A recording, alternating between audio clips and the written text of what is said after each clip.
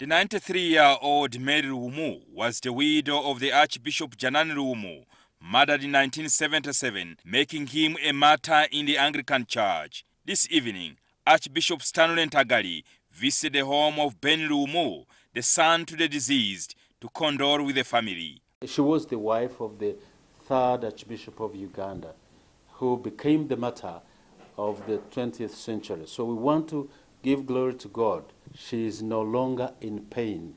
She is in the hands of the Lord. Archbishop Ntagali had only good things to say about Mary Luwum. And all the Christians, young and old, we want to give our sympathy to this family. Honorable Ben and your siblings, your children and grandchildren, the entire family, Kitgum Diocese. We want to say we are with you and we celebrate the life of a great mother of the Church of Uganda. This is my story. Her son Ben Luwum, a former Minister of Lands from 1986 to 1991, recalls the hostile days leading to his father's death in 1977. Ben Luwum, now 70 years old, says he was 27 at the time. Some of those soldiers who were there to ask, where is the Archbishop? Where is that? Yeah, my mother.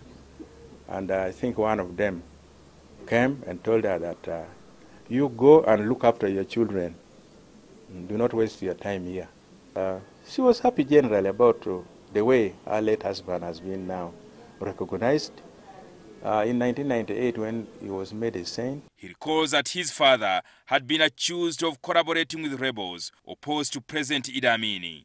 And in actual fact, I think most of the things against him were fabricated by Amin. Very, very, very brutal regime. There was a lot of killings. Ben Luwum's sister, Julie Luwum Adriko, was in the house when the army invaded their home at Namirembe, and also explains how her mother helped them to cope after the death of their father Luwum. It was not an easy thing, and then she had to deal with the issue of bringing up children single-handed. Well, she brought us up well. Some of the children were still in school. Personally, I was already working, but some of my younger siblings were still in school. Daramoy Luwum, a brother to the late Archbishop Luwum, also praised the life of the woman that they recalled Mama Mary Luwum. Generally, is a working woman in the garden. It's a very hard-working woman, and is to cooperate with the people in the villages.